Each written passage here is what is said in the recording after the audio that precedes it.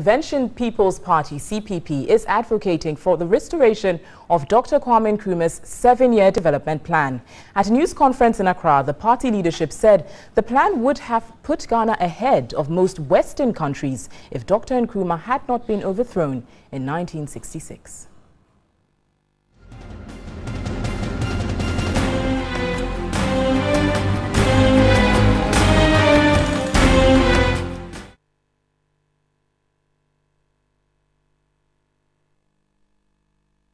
Exactly 51 years ago, Ghana's first president, Dr. Kwame Nkrumah, was overthrown. The Convention People's Party leadership believes the overthrow also truncated Ghana's development process.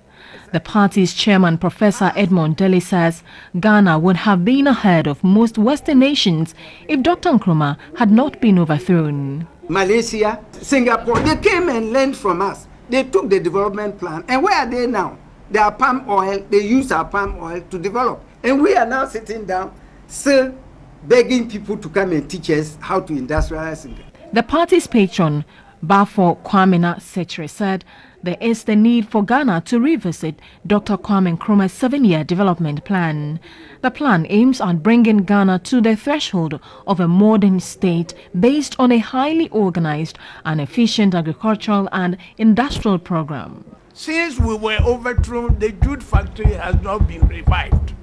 And we import jute bags for our cocoa from Pakistan and Bangladesh. Since '66 up to today, it has not been revived.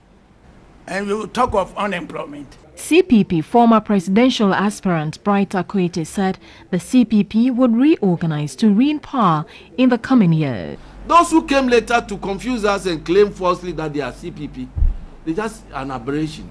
They just came to muddy the waters. The time is up. The CPP will come back, reorganize itself, and you will see that you'll be proud to call yourself a Ghanaian again. In the name of great CPP.